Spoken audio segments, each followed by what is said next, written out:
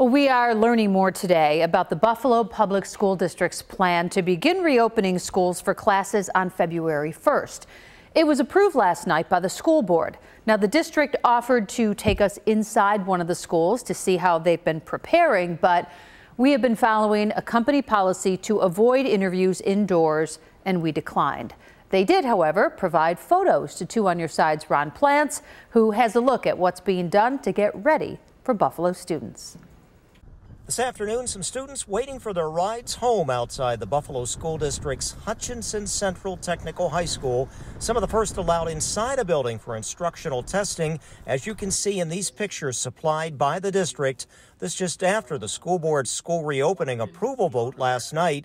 And today, this statement. We're very confident that we can bring our children back here safely. First up, on February 1st, grades pre-K through 2nd and the senior class members in high school, along with some listed as highest need students for each school, they're being invited back to class. So those students are now going through the process.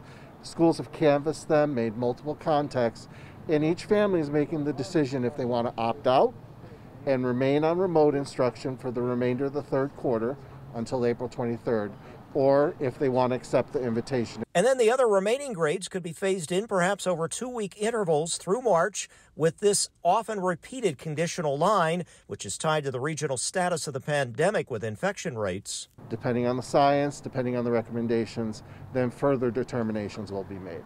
The highest need students, predicted to be about 50 to 100 per school building, would be in class each day, while others would be in a hybrid mode, 2 days in class per week with remote for the other days, like the other now open suburban districts. There are also some senior class support groups.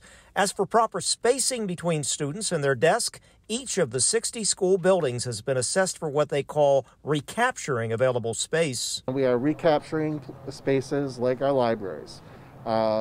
Things that might be typically used as computer labs, those are being recaptured.